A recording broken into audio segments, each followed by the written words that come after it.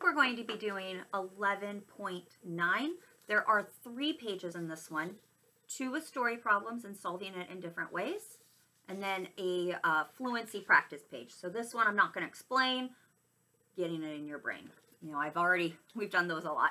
But these ones are a little bit more tricky than the previous ones that we have done in the unit. So I'm going to take a little bit more time with these, and it's also done in a slightly different way. All right, so I'm going to start with horses in the barn. So this time you really need to be focused on the story problem to figure out what they're asking you and all the clues. So I'm going to first read it. This one's working with unknown numbers. So they only give us one number, really, and we need to figure out the rest. It's laying the foundation for subtraction. I see 10 horses in the barn. I'm going to stop right there, and I'm going to underline that because it's important information. 10 horses. Some of the horses are black, and some are brown. So I know there's 2 kinds of horses. There are black horses and brown horses. 2 horses are brown. So I'm going to underline that. It's telling me 2 of them are brown. How many horses are black? Now, there are different ways you can figure it out. They have 1, 2, 3, 4, 5 different ways that they're asking you to figure it out. One way I would start is I'm going to draw 10 horses. It's not art class, it's math class. 2, 3, 4, 5, 6, 7, 8, 9, 10. I'm going to start with the 10 because they told me there are 10 horses in the barn. 10 is my total. I'm not adding them together. I'm figuring out a missing piece.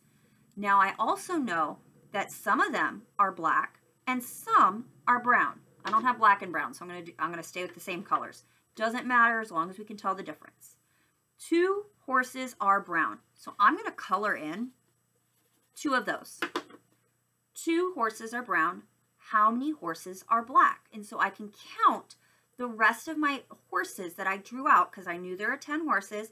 2 of them are brown, and I can count out the black ones. And I know there are 8 black horses using your fingers. Well, there are 10 horses. 2 of them are brown. That means there's this many that are black. 1, 2, 3, 4, 5, 6, 7, 8. Showing it with the number bond. You know, remember, it's like I have a cup. I'm pouring one number, the other number, and this is the total. So I know there are 2 brown horses, and I can go back to my picture. I can use my fingers, figuring out the best way to show it, using my fingers, and I can figure out the other number. 2 and what make 10? 2 and 8 make 10. And my number path, I'm going to start at the 2, but instead of counting over, this time I know where I'm going to. I know there are 10 in total. So I have to figure out how many spaces I'm moving over. So I'm going to count them so I can remember the number I counted as I move over. 1, 2, 3, 4, 5, 6, 7, 8. So 2 and 8 make 10. My math statement, taking away the additions and equal sign, focusing on the concept that we are putting these together. 2 and 8 makes 10. And then again, I can do my 10 frame. Here are my 2 brown horses. I'm going to finish filling out because I know I have 10 horses and there are 10 spots in that 10 frame. 1, 2, 3, 4, 5, 6, 7, 8. So those are all the different ways that we're figuring out how many black horses there are. If you were to do it with our flower garden, the other page, I'm just going to run through the top very quickly. My mom planted 10 flowers in the garden. I'm going to underline that 10 flowers because it's a number it's telling me. She planted some pink flowers and some yellow flowers. That and is telling me it's addition. She planted 5 pink flowers. That's important. 5 pink flowers. Then it's asking how many yellow flowers did she plant? And just like we did with horses in the barn, I would start by drawing a picture.